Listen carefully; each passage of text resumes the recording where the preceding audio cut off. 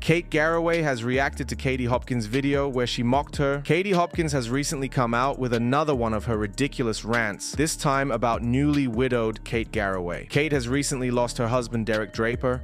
After a heartbreaking 4-year battle with his health after contracting COVID, Derek was one of the UK's longest-suffering patients. Kate spent the entire 4 years caring for Derek by his bedside, and whilst presenting Good Morning Britain, she continued to tell how much she loved him and keep the public updated on how he was. Recently, Katie Hopkins posted a video on her Twitter account of her mocking Kate's new documentary and book entitled Life After Derek. The video shocked many people and shows zero empathy for Kate and the situation she's in and what her family must be going through. Katie continued on her tirade and said, 8.30 tonight, there's a documentary on the TV that you all need to watch. Yeah, it's a Kate Garraway documentary, so it's important that I finish on time for you tonight. She looks positively insane as she sits laughing sadistically to herself with a glass of wine in her hand, talking to the camera. The video posted has been viewed more than 4 million times. Katie had formerly been permanently banned from social media after violating the terms and conditions on abuse and harmful content,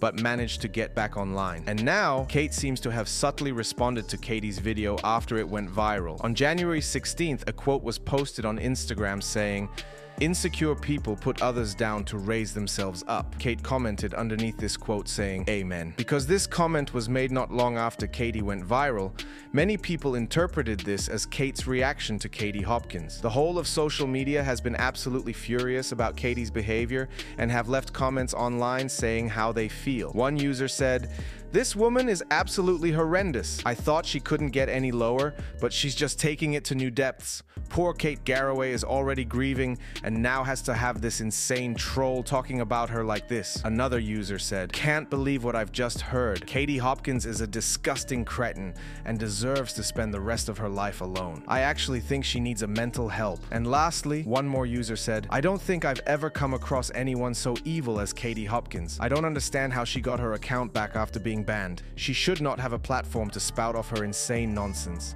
Get her off social media for good." For this video's comment question, do you think Katie Hopkins should be permanently banned from social media? Before you go, be sure to give this video a thumbs up and subscribe for daily news updates on your favorite celebs. Thanks a lot for watching.